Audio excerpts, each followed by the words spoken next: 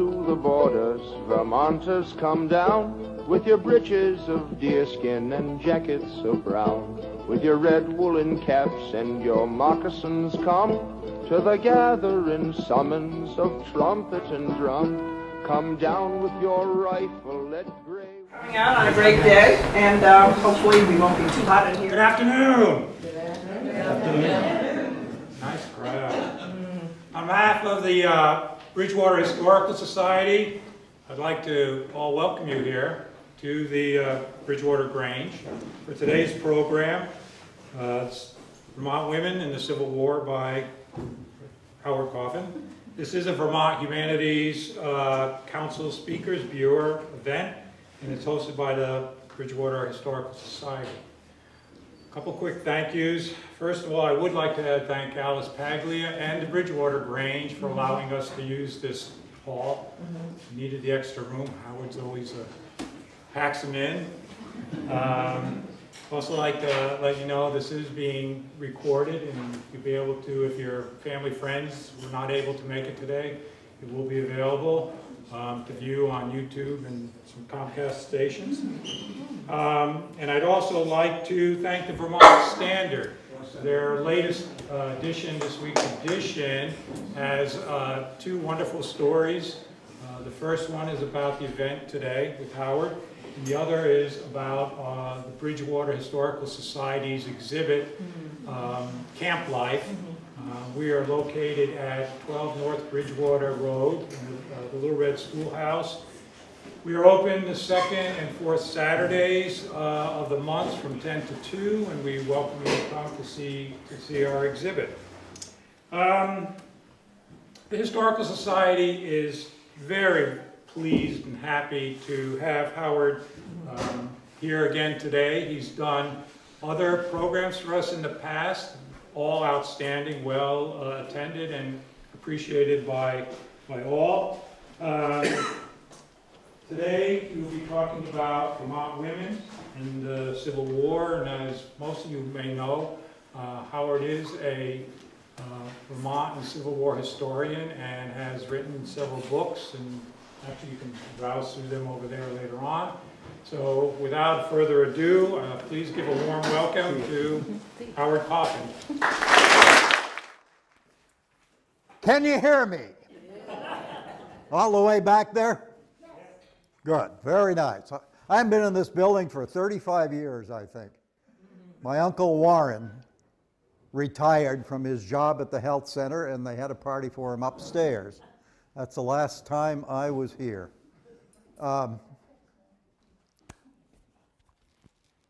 3 years ago, I was invited to give a couple of speeches in the Shenandoah Valley at Cedar Creek. And I was decided to make a week of it and visit some other battlefields. And so on the whim, I called my sister Jane. And she said she'd love to go, and off we went for a week. And we went to Gettysburg and Antietam, and the Shenandoah fields, Cedar Creek, Winchester. Oh, we had a blast. And she and I especially fell in love with a place called Harper's Ferry in West Virginia, where the Potomac River is met by the Shenandoah River, and it's down in this valley and the cliffs rise. There's all these old Civil War buildings. We just loved it, just loved it.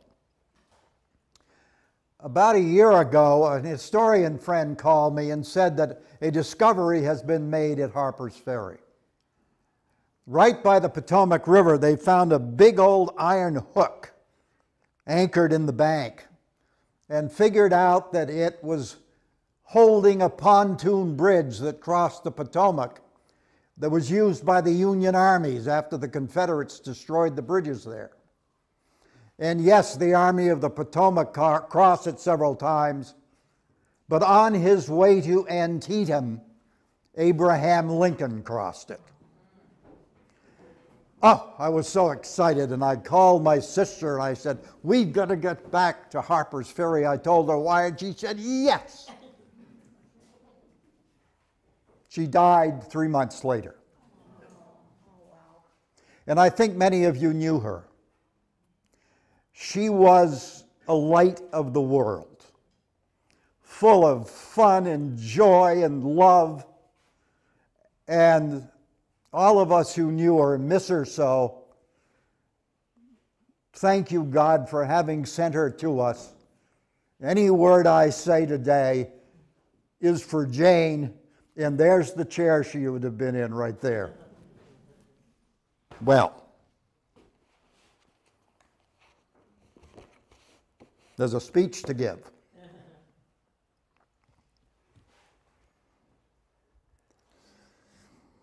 On a November morning in 1859, the morning train pulled into Virgins coming up from Rutland. On board was Mary Day Brown, a great abolitionist.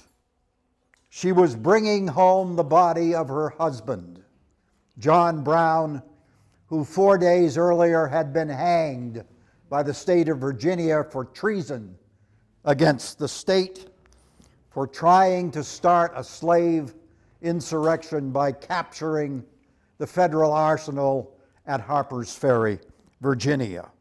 The Browns made their home in the Adirondacks near Lake Placid, and Mary Brown was coming to Virgins to take the ferry across the lake and up into the Adirondacks where he would be buried. John Brown failed in his attempt at an uprising, but what he did at Harper's Ferry set in motion a chain of events that made the Civil War inevitable. And so John and Mary Brown, who kept on as an abolitionist without him, and taking care of their 20 children, kept on. And the Civil War became inevitable, and the slaves were freed.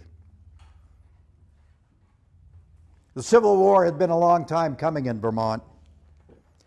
The slavery issue had burned bright since before the Republic of Vermont in 1877 adopted the first constitution in the hemisphere to outlaw slavery. Partly as a consequence, almost a century and a half later, on May 1st, 1834, the Vermont Anti-Slavery Society was formed, an adjunct of William Lloyd Garrison's National Association, which had been founded in Middlebury. Garrison had come to Vermont in 1828 and published an anti-slavery newspaper. He wasn't all that popular. His calls for abolition had strengthened since, and he was strongly advocating also for women's right to vote. And he broke precedent when he founded his society. He founded not only a national organization, but statewide organizations and local chapters that women could be members. That was something almost unheard of. And very quickly, within a year, there were 90 chapters in Vermont, and women joined by the hundreds and hundreds. Women were enthusiastic about going to war against slavery. They knew what slave wages were. In Norwich in 1843, the local women formed an abolition society stating in the Constitution, "We believe slavery as it exists in this nation to be a direct violation of the law of God." Vermont women now had a chance to involve themselves in what was essentially a political movement. They also became very active in the temperance movement. Among the founders of the Vermont Anti-Slavery Society was Rachel Robinson. She and her husband Roland owned a farm in Ferrisburg, and there they hired escaped slaves to work on the farm. Rachel happened to be in Randolph Center one day when another abolitionist, Orson Murray, spoke. And some of the locals came armed with rotten tomatoes and rotten eggs. And when he was halfway through his speech, they started to throw him, and there were threats hollered against his life The historian Abby Hemingway, who was there, the great Vermont historian, believed that Murray's life was in danger, and Murray kind of cowered behind the pulpit. She took him by the arm and led him out through the crowd to safety. He might have been in danger of his life. Rachel was tough. Incidentally, Abby Hemingway of Ludlow, Vermont's great historian, was also an abolitionist, spoke throughout the state against slavery, and published a book of poetry on anti-slavery subjects. The abolitionists steadily came to Vermont. Garrison, Wendell Phillips, Frederick Douglass many times. In West Hartford, an escaped female slave spoke. Frances Ellen Watkins read a poem that praised Julia Ward Howe and Harriet Beecher Stowe. I thank thee for thy kindly words that graced thy pen of fire and thrilled upon the living chords of many hearts' lyre. For the sisters of our race, thou'st nobly done thou part. Thou hast won thyself a place in every human heart. Over here in Plymouth, Axa Sprague was the most famous resident of Plymouth before you know who came along. She was a spiritualist, nationally famous. She went all through the country giving seances. And every chance she got, she spoke against slavery. She died in 1862, sadly, as the war was really just getting going. And she died with the promise that she would return. She is buried in Plymouth, and I have not yet seen her, but I expect to. Probably the powerhouse of all anti-slavery women in Vermont was Clarina Howard, born down in the southeast corner of Vermont in West Townsend. As a teenager, she married a Baptist minister and moved to upstate New York, but she quickly divorced him. Women didn't get divorces in those times. In 1840, she returned to Vermont and married George Nichols, publisher of the Brattleboro paper. He soon became ill, and she took over the paper and turned it into an anti-slavery paper and a women's rights paper. In 1852, she became the first woman to address the Vermont legislature. And in the middle of her speech, the all-male legislature stood up and started hollering and taunting and stamping their feet. But she kept on. She kept on with her message that women should at least be allowed to speak and vote in school district elections. She was tough. She finished it. The next year, the second husband died. She went west to Kansas. Got involved in anti-slavery work in bloody Kansas. That was tough stuff. And then when the war began, she came back to Washington and started an orphanage for the children of freed slaves. And she became friends of Susan B. Anthony and Mary Lincoln. Before the war, I will be sitting down and standing up alternately because I have a hip that's trying to give out on me. So anyway, up and down here. Before the war, Vermonters got a look at Southerners here in Vermont because many wealthy Southerners came to Vermont to get away from the southern heat. And they came to the spring towns, the mineral spring towns, Brattleboro.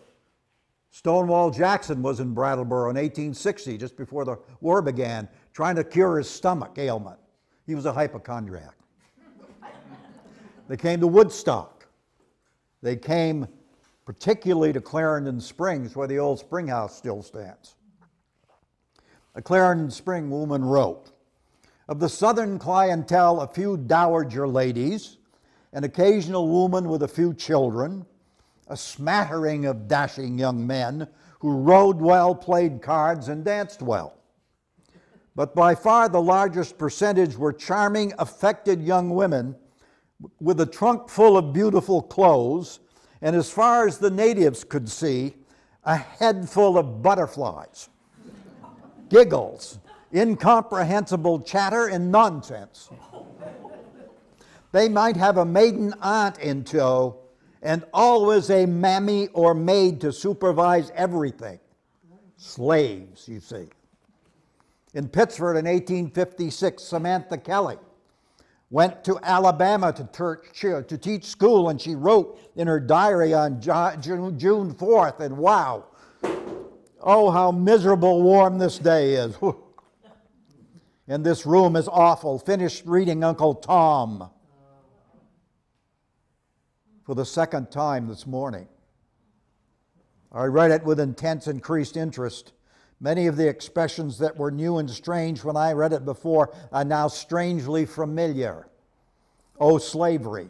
And I, a native New Englander, am in the midst of it. She was teaching Uncle Tom's Cabin in Alabama? That must have been a brave young lady. In Peacham, the Johnson family, a family of abolitionists. Oliver went to Massachusetts and worked with Garrison. Martha and Caroline, his sisters, moved to North Carolina, and when the war began, taught freed slaves. Martha died there. In Danville, I should mention Sally Stevens. Sally Stevens had a no-good husband and 5 children, and he ran off, left her with the kids. She made a living taking care of the sick and dying. She had one son who was badly crippled named Thaddeus. She raised him. He went with her to help care for the sick. He grew up, Thaddeus Stevens, to become the most powerful member of Congress during the Civil War. And if you've seen the movie Lincoln, Tommy Lee Jones plays him and accurately depicts that he got the 13th Amendment outlawing slavery passed. Remarkable woman, very much thanks to his mother. As the war neared, war meetings began throughout the state to encourage enlistments. In Brookfield, in the United Church, a local paper said, every time a woman rose to enlist, the house broke forth in applause and cheering. Then the governor began to make all manner of inducements to get the men to enlist. He even offered to give any man who would enlist his choice of the girls in the church to kiss. In Guilford, a notice advertising a war meeting began with the words, "Women invited." That's something new.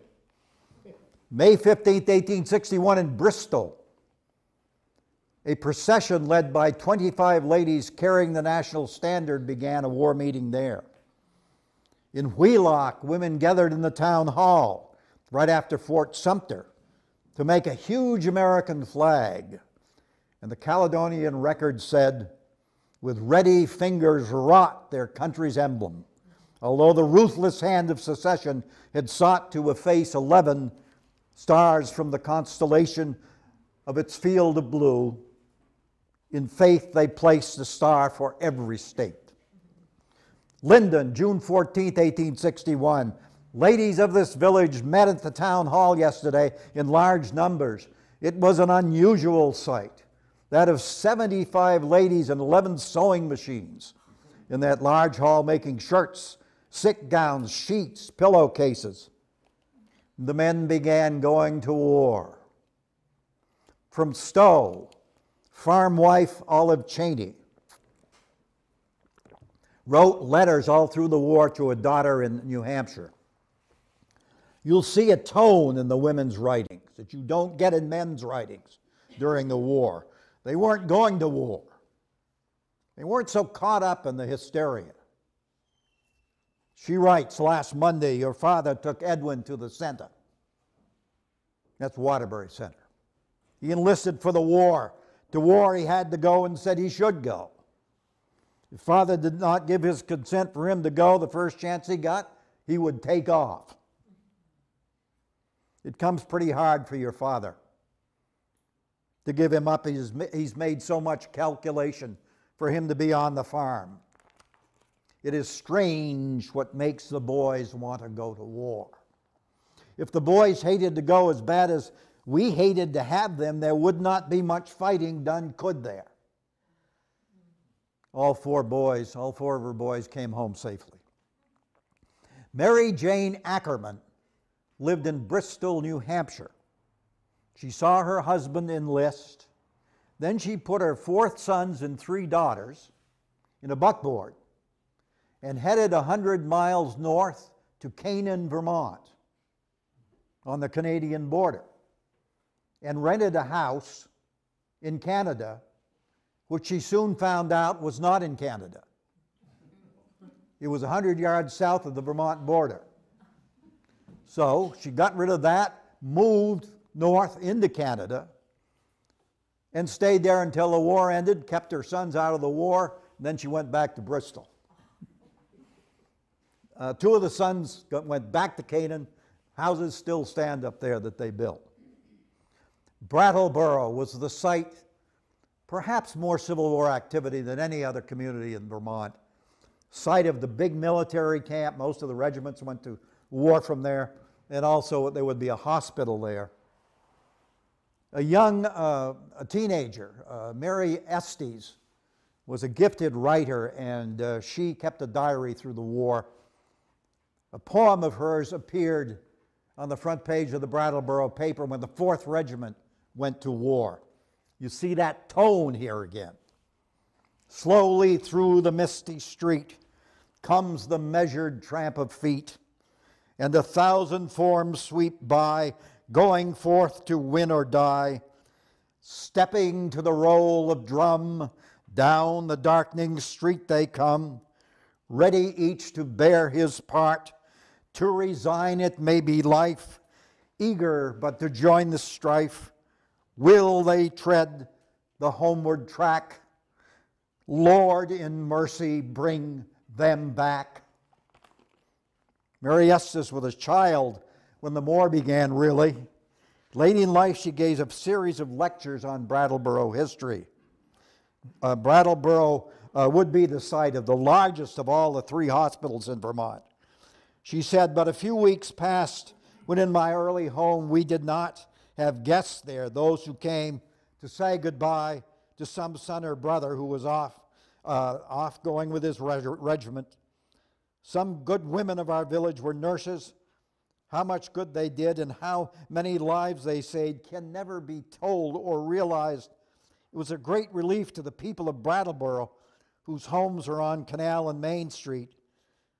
For before the hospital was filled, nearly every house was filled with sick soldiers. The games of the children on the street during those prior years partook of the war spirit, amputating arms and legs, carrying out each other on stretchers. Nationwide, 2 organizations formed with chapters throughout the North, the Sanitary Commission and the Christian Commission, to help the sick and wounded soldiers. Vermont women in most towns fast formed chapters. In Waitsfield, the town history, the society was organized auxiliary to the Christian Commission. And many army supplies prepared by bands of devoted women met regularly in the hall of the Brick Tavern in the village and shipped their things directly to the front. The Bridgeport Ladies Sewing Circle met in the Congregational Church. In Woodstock, the center of activity was the Elm Street home of Mary Collamer, wife of United States Senator Jacob Collamer. That house is still there on Elm Street, right beside the Congregational Church, to the north of it, yes. In Barnett, Vermont, 2 houses from the Congregational Church, Laura Moore lived. Town history says she worked tirelessly providing items for the soldiers. In each village in the town, women made warm garments for the men in the field, delicacies for the sick and wounded, and they went farm to farm collecting. In Derby Line, Elizabeth, the wife of Congressman Portus Baxter, went door to door collecting. And when she was in Washington, she and her husband, Baxter, worked as nurses in the military hospitals. And the war meetings began to urge the men to go, to enlist. July 7th, 1862, Lucy Ann Rose wrote from the family farm in Addison, over near Middlebury. Last Friday the 4th, we had a Snake Mountain excursion. Estimated there were 2,000 people there, cannon and martial music. A recruiting officer tried to get men to sign for the Army. Cousin Marvin Clark says he would like to go. His mother says she cannot hear talk of that. It would kill his father. Marvin enlisted and was killed at Gettysburg, fighting Pickett's charge. In Vermont at the time of the Civil War, there existed more than 30,000 farms. It's hard to believe today, isn't it? It was like that when we were kids, right, Bud?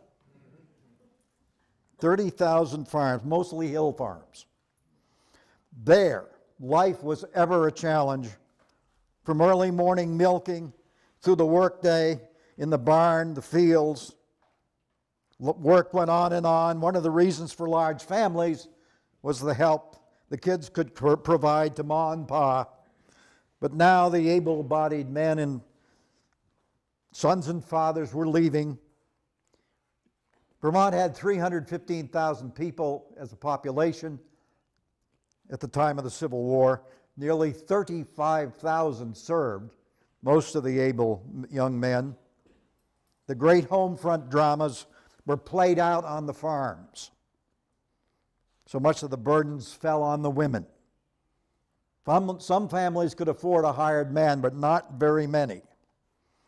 Early in the war, Hiram Spencer wrote to his wife, Angelina, up in Newark in the Northeast Kingdom. Be as careful as you can and get along as easy as you can till I get home. And then I will try to help you so that you won't have to work so hard. Okay? I should like to come home now, but I can't as things are now. As I got to work for Uncle Sam. Letters from the home front are rare. They're hard to find. The soldiers read them, threw them up. They had to carry them, you see. Soldier letters are a dime a dozen. In Orange, Vermont, up toward Barrie, Royal Flanders left his wife Hannah and 6 young sons in a mountain cabin, little farm, and enlisted. He came home on leave in 1863 for 2 weeks and left his wife pregnant. She soon wrote that she was destitute. I want money very bad, for the children are perfectly shirtless. He didn't come home till the war ended, though she begged him to. He re-enlisted once.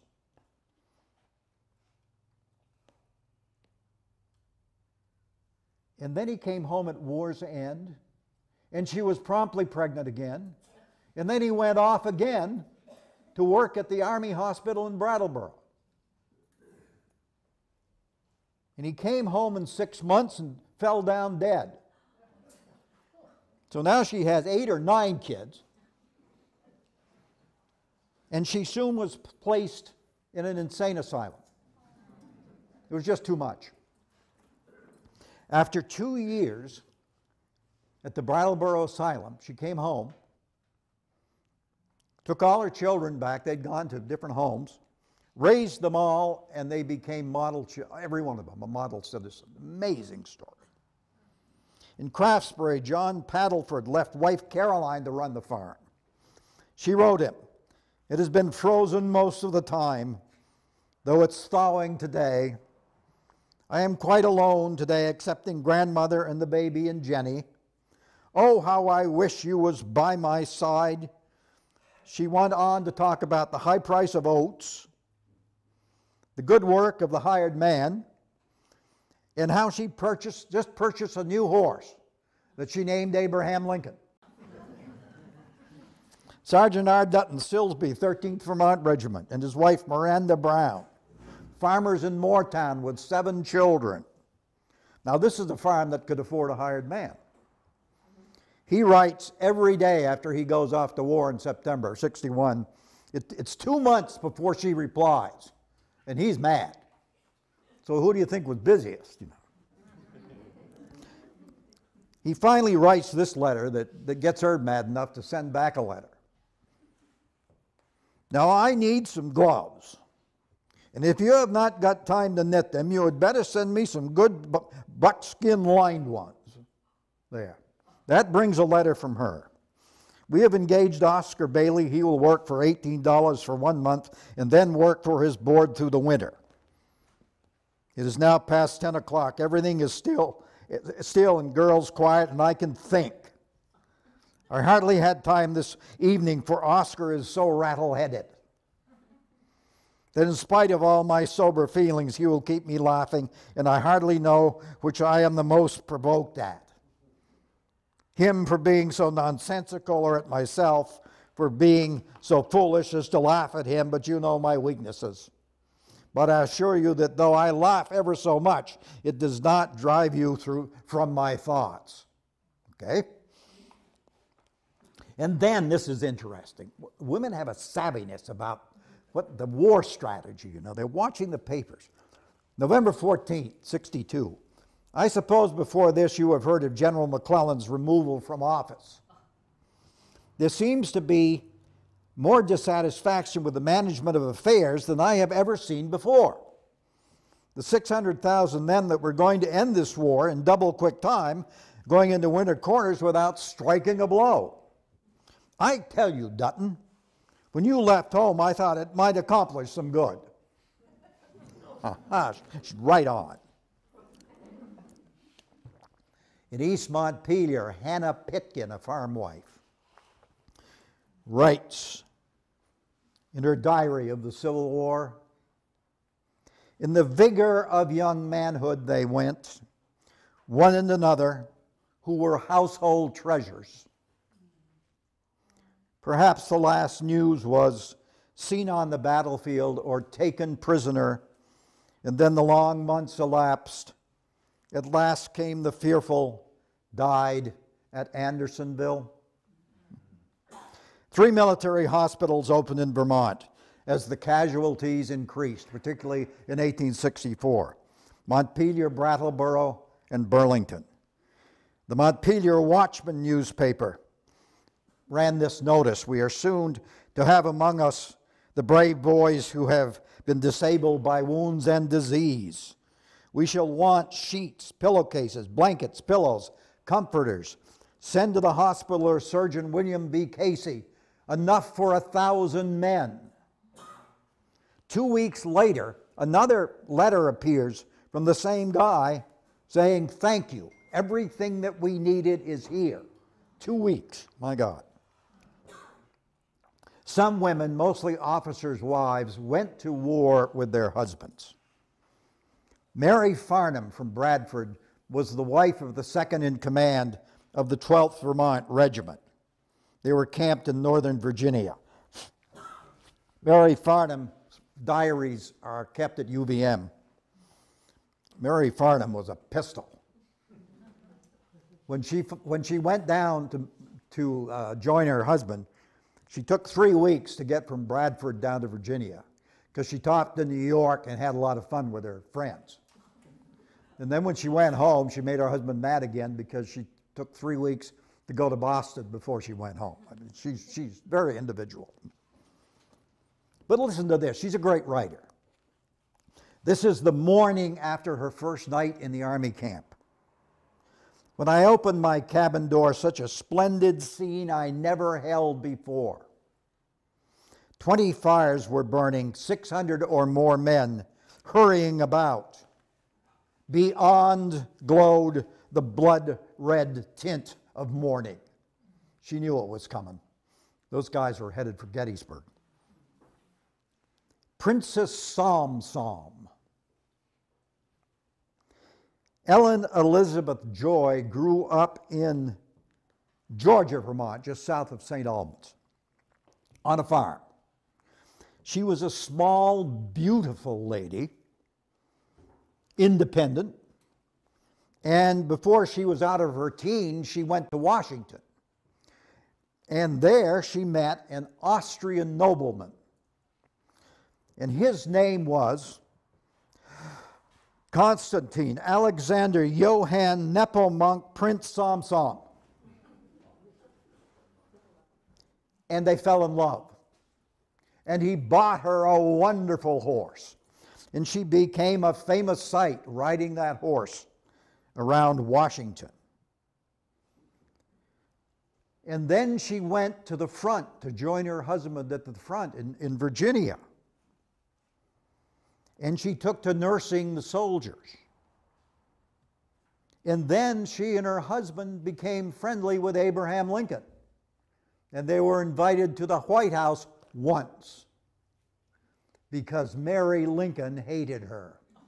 There was no more jealous woman in the history of the world than Mary Lincoln. And the minute she saw Princess Samson, that was it. The Samson survived the war, then went to Mexico to fight in the Mexican Revolution. He was killed there. She went to Europe trying to get some of the family fortune and died in destitution in Europe. Mary Winchester, a Middlebury farm girl in 1848, married Reverend Warren Winchester, pastor of the Bridport Congregational Church. He became an Army chaplain assigned to a hospital in Washington. She took their 7 children and went to Washington to join him. Mary wrote to her parents in Middlebury, "Their little voices blend so well, we took them to sing at the hospital. And many a brave soldier had to wipe his eyes to hear them singing together, as he was so forcefully reminded of his little ones at home." After the concert, 4-year-old Nellie complained of an earache and sore throat. A doctor diagnosed diphtheria, which often led to death by suffocation. All 3 daughters died agonizing deaths, but son Willie, though seeming the sickest, survived. Incidentally, that couple, losing those 3 kids, came back to Vermont after the war and had 12 more children. In Eden, in the north, up in the kingdom, well, up that way, in June '62, George Emery enlisted in the 11th Vermont. He left his wife Mary Bell and 6 children behind. She soon went to Washington. She couldn't make ends meet to be with him. And he promptly got captured and died in Andersonville. She was destitute. So she went to the commander of the 11th Vermont and she got 2 jobs as a washerwoman. And she and her kids did the 2 jobs and supported themselves until the end of the war. The war on, Gettysburg is fought. Mary Estes in Brattleboro writes, "The young women were the ones to solicit in different parts of the village. One friend, a schoolmate, and I had our part of the side of the brook, and I remember we collected $100 in 1 hour after the battle." A Chester historian said that in that town, in 1863 after Gettysburg, we produced 17 sheets, 171 towels, 68 pounds of dried apples, 83 pairs of drawers, 49 cotton shirts, 18 quilts, that's a lot, 50 pairs of socks, 19 pillowcases, 20 pairs of slippers, rags, bandages, lint, and 1 pair of mittens. Nyland Pond, Susanna Aldrich's husband John died in 1852, leaving her 4 sons. And she walked the 2 miles from her house to the station to put them all on the train and off to war. And 3 of her boys died, and 1 came home an invalid. While they were gone, she built herself a house out in the country. It's still there. It's quite a house. And every 2 nights a week she walked into town and back, no matter whether it was snowing, to make things for the soldiers. In Morristown Corners, Widow Gates lived near that hamlet with a son and a daughter. The son enlisted at 14 as a drummer boy in the 5th Vermont. In 1862, the daughter died. They had a little farm. The widow could not handle everything, so she went to Washington to see Secretary of War Edwin Stanton to try to bring her son home.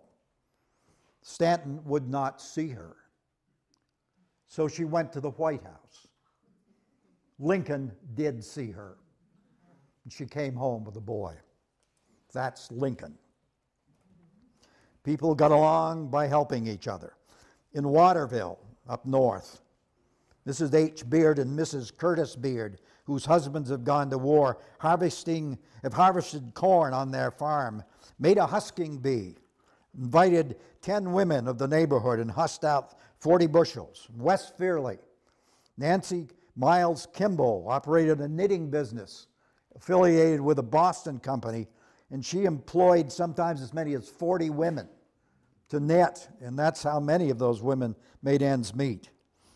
On connected farms along the Northfield Mountains in the Waitsfield Common area, women banded together to help each other work some 1,200 acres of farmland. They called themselves the Mountain Maids, and their enterprise, Floodworth Farms.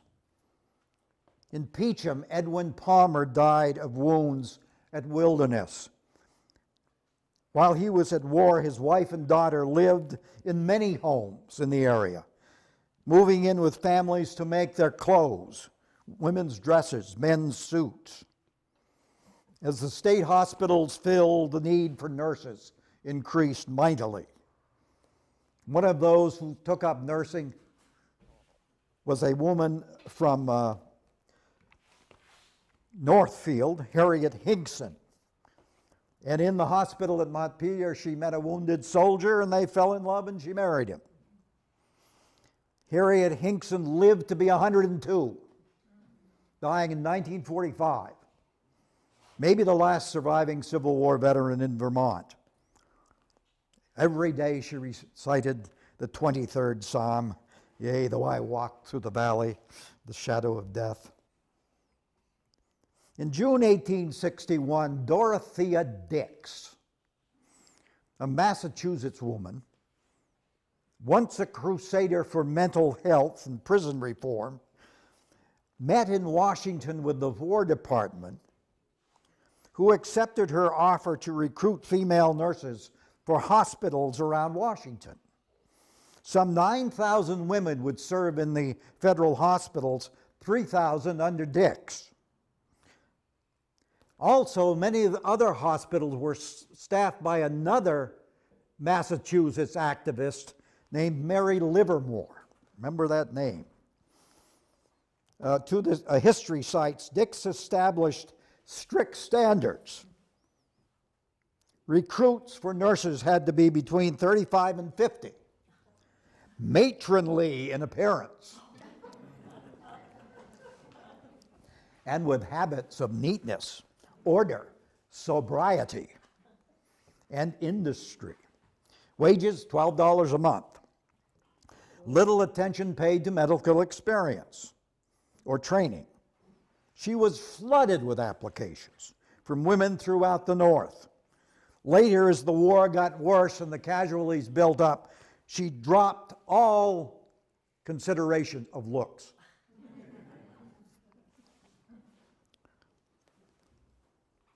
Amanda Coburn, a Glover girl, followed her brother Henry to war in the 3rd Vermont. She served through the war as a nurse, assisting in operations, driving ambulances. When requested, she kept soldiers' valuables in her tent. One night, a soldier tried to steal them. She shot him. Not only did the hospitals increase the demands for goods for the women, but the soldiers themselves were demanding. Families sent boxes to the front, and railroad service was so good that even meats and seafood were usually fresh when they arrived. Private Jonathan Blaisdell wrote home to Cambridge, "Send some dried apples, some butter and cheese, and I will send some money as soon as I can get some, and I want 75 pounds of sugar, and I can sell it for 50 cents a pound. I want you should send a little can of molasses, a little bottle of camphor, a pair of boots, some horseradish, some vinegar put in with it, and lots of other things." Who's busiest anyway? Captain Edward Horton from Chittenden. "I received the box today you sent. The pies and the oysters was spoiled. The play had gone out of the oysters. The oyster juice had run in the pies, and they were all jammed up and moldy. No thank you." Still, the demands for goods increased. From the hospitals in 1864, Burlington ladies produced 84 haversacks, 164 woolen shirts, 168 drawers, 185 towels, 30 sheets, and much more. And that's happening in every town. The great historian T.D. Seymour Bassett, a friend of mine, long gone, wrote, "For the first time, individualistic Vermonters were cooperating in a huge public enterprise, which proved its merit by helping win a great war. The immensity of the resources focused to this end, the complicated, extensive, and large-scale logistics, and the size of the labor force dwarfed all previous efforts. The people of Vermont had never been and never would be so unanimous about anything. Factories were busy, as they had busier than they had ever been. Mills in Bridgewater, Woodstock, Winooski, Ludlow. Other towns produced wool for the armies, blankets, uniforms. Increasingly, the workforces were female. In Winooski, a dormitory was constructed for the young men and closely guarded. In Woodstock, by 1865, the women running the mill, which is now the recreation center down here, is what's left of that mill, and the stone theater building. That's all part of that Civil War mill.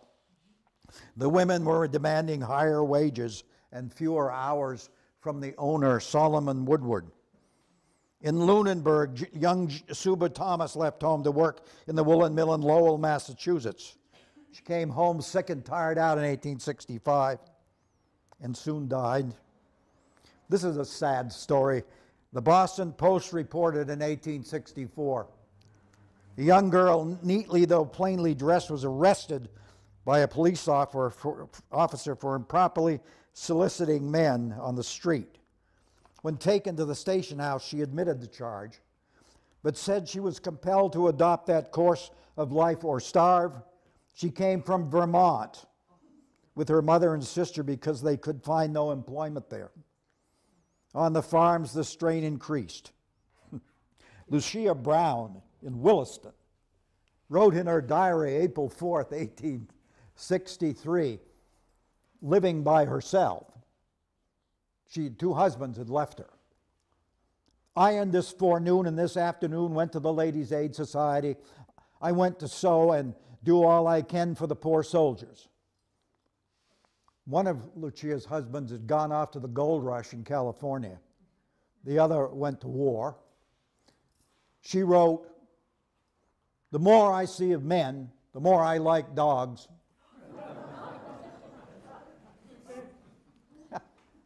Hannah Grant Glines, husband was a wagoner in the 2nd Vermont. She's from Tunbridge, 5 kids.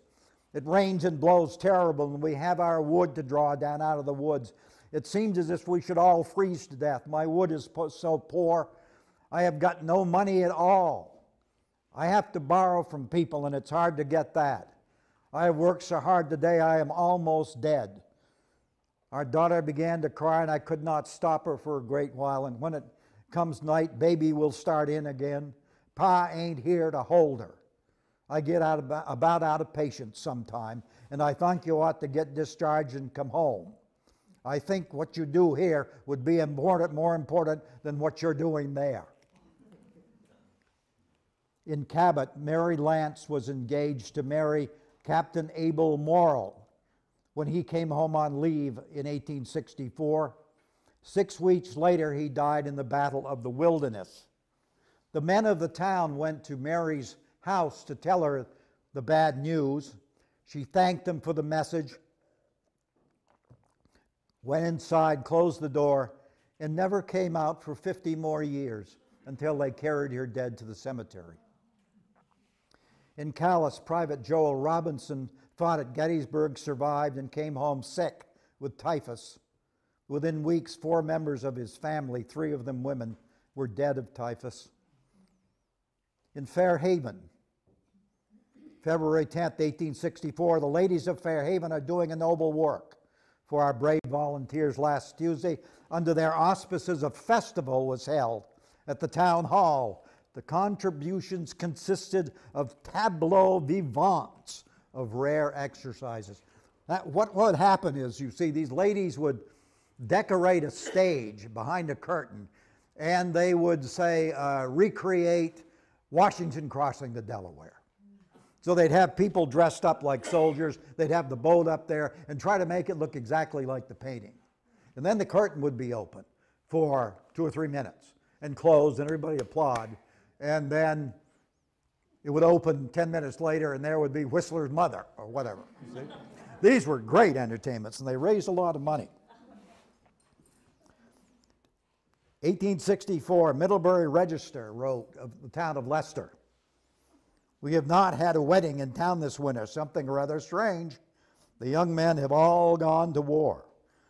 In Brattleboro, Mary Estes, "The memory of those 4 awful years seems to those who lived through them like a dreadful dream. How often some of our own dead were brought back here for burial. The military funeral, the flag-draped coffin, the muffled drums will long be remembered." And at last, of course, it did end. April 12th, 1865, right after Lee surrendered. Middlebury is an end-of-war celebration. The paper reports loads of fair women and brave men in triumphal procession traverse the street with banners flying.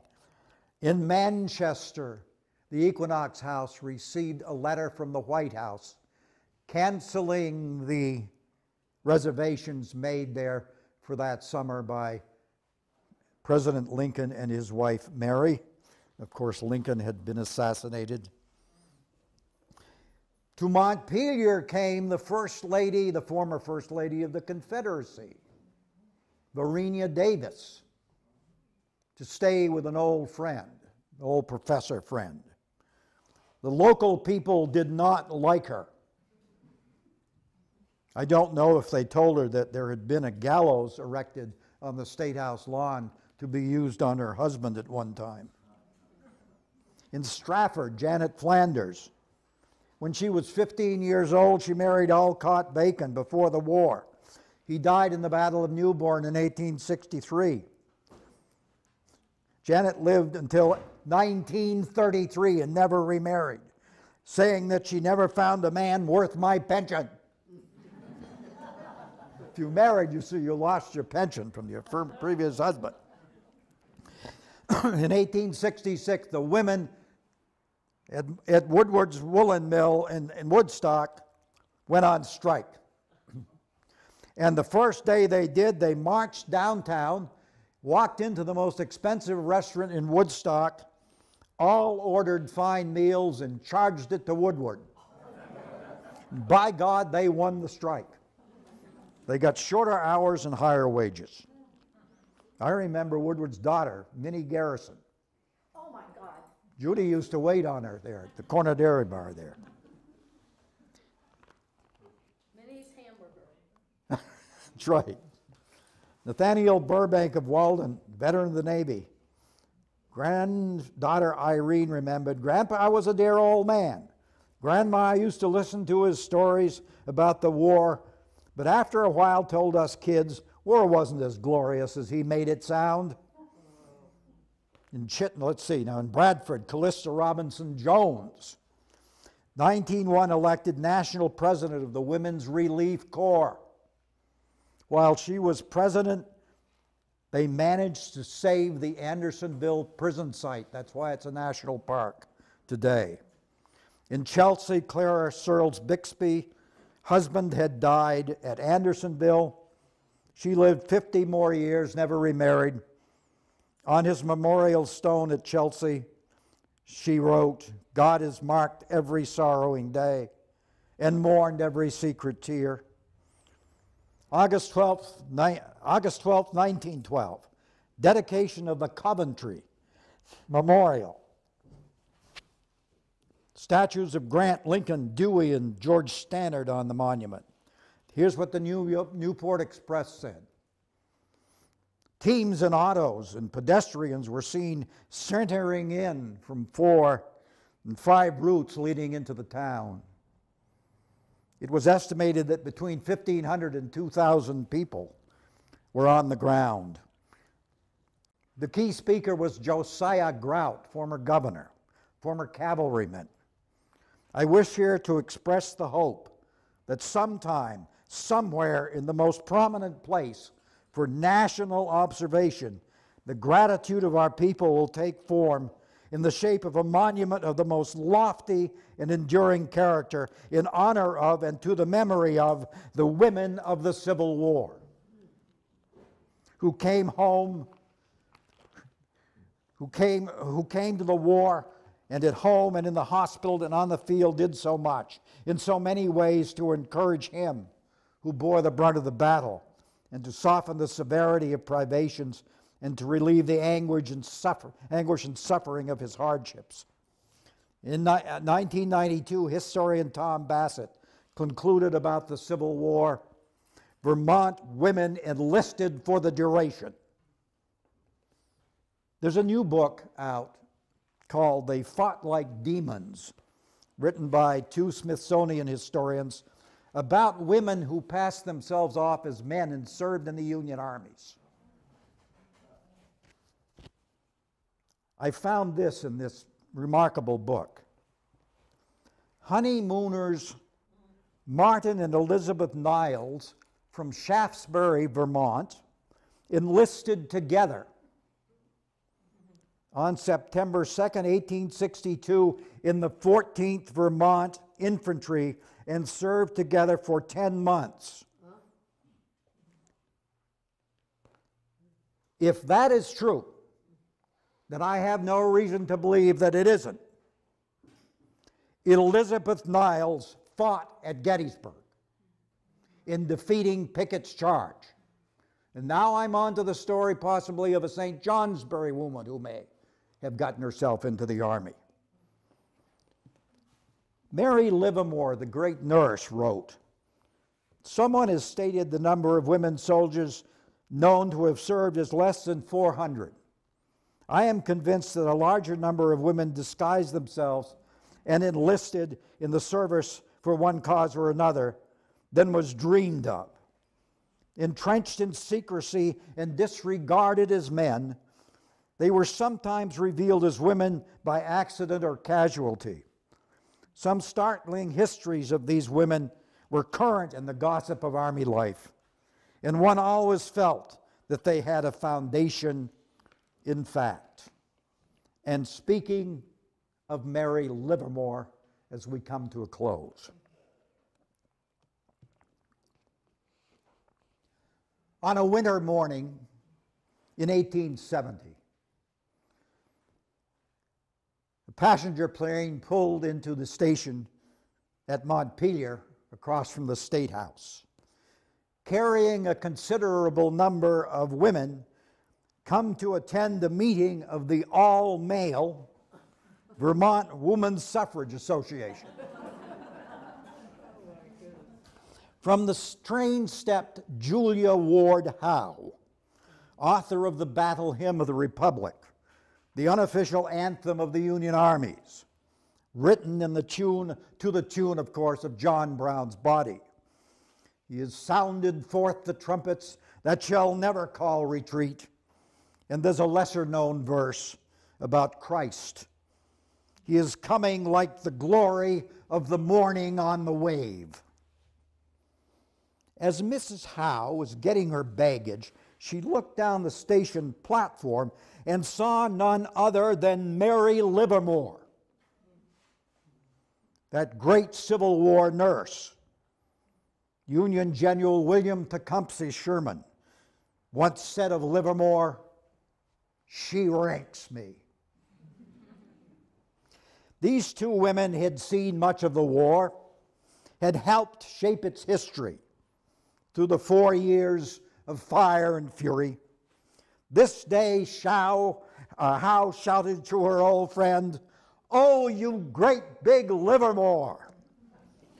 And off they went, down the platform, arm in arm, off to war again for another cause, like the Civil War, having to do with equality.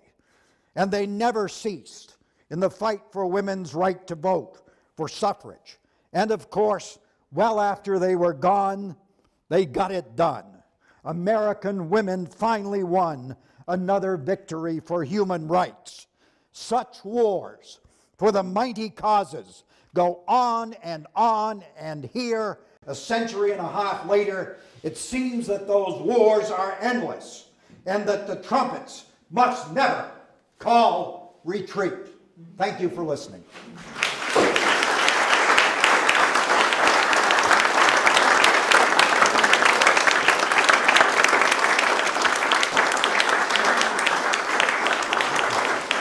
Let's get this door open. I don't know if it's warm down there, but it is up here. If you have any questions, I will attempt to hear them and to answer them. I would be happy if anyone is interested in one-on-one discussions, and I do have some books over there that I signed for nothing.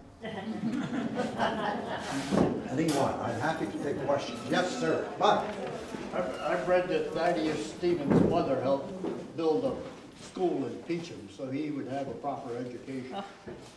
you just taught me something. Yeah, she was quite a lady, and Stevens came back to Vermont and built her a mansion, really. And he came often back to Peacham, Danville, you know, and visited her, and he got her a lot in the cemetery at Peacham, and which has a sign every year, perpetual care. So he had paid for that too, yeah. Yeah, she was quite a lady apparently, yeah. Absolutely. Yes? So you talked about women who enlisted with their husbands. Did they enlist as women? Some of them? Well, there were women who went with their husbands as women. But we know now that there were apparently a minimum of 400 women in the Northern Armies who passed themselves off as men. Certainly they had to have had the complicity of some of their fellow, soldiers. But we don't know how many yet. And this is the only, what seems to be solid proof of a Vermonter. But now I've had a call from St. Johnsbury that I need to look in the records up there because there may be somebody from St. Johnsbury. So I don't know how many we're going to find. So the ones that enlisted as women with their husbands weren't fighting in the war, they were... Oh, yes. Oh, they were? They were fighting. They were full soldiers. They were in uniform. Wow. They carried muskets. They carried rifle muskets. And it looks like this one, she was in the 14th Vermont, and they were one of the regiments that fought off Pickett's charge. And she would have been in the middle of the Battle of Gettysburg. That's wild. I'm trying to get a hold of those, I've been stalled for 15 months. Good Lord, this is the first talk I've given in 15 months. I was a little nervous up there. It's not, I'm getting up to 700 talks now. And, but I'm all set now. Anyway, I'm glad you came and you stayed. That was nice. Hi. Did John Brown have 4 wives and 20 children? He had 2 wives and 20 children. I think he had 5 by the first wife and 15 by the second. So they used to do their shopping in Virgins. Yes, they did. Yes, they did. How you doing, Robert? I can't complain, and you. There's quite a few people here. That's the Fullertons who have been on my bus tours. Here's a whole row full right here. One other thing, what did they use for anesthesia during the Civil War? They had mainly ether. Ether came in 1843, approximately. Yeah, yeah. That was mainly what they had, and there was another one. I can't But you think. never hear of them using anything. All you hear is the terrible operation. The northern armies virtually always had some kind of anesthesia. Not always the Confederates, but most of the time they had it. So the stories about operations without anesthesia are really pretty well overdone. If they didn't have anything else, they got them drunk as hell. Chloroform, they must have. Well, they had some chloroform, yeah, yeah. But I had my tonsils out when I was 6 years old with straight ether up at Randolph. Were you there? Bud, I think you went in that group, and Bob Lewis was there, I remember. And they just put the mask on and then poured on the ether. Oh, it smelled awful. I remember everything was spinning around. It was awful. They did 12 of us Woodstock kids that day. Oh. John Brown is buried in North Elba, as you probably know.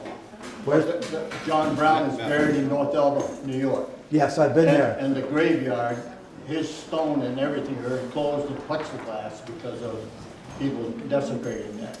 But Yeah. the house that it was in, you wonder how 22 kids ever survived. I don't know how and they always had black friends join them for dinner. I don't know how they did it. Yes, that's a wonderful site. I've spoken up there 4 or 5 times. The only problem with the John Brown farm is that they built the Olympic ski jump. So it towers right over the darn farm. What are you going to do? The house is there, and a lot of his things, his chair, his Bible, is all wonderful. Wonderful. Hey, we got it done. Somebody's looking at the food. Okay. Thanks for listening.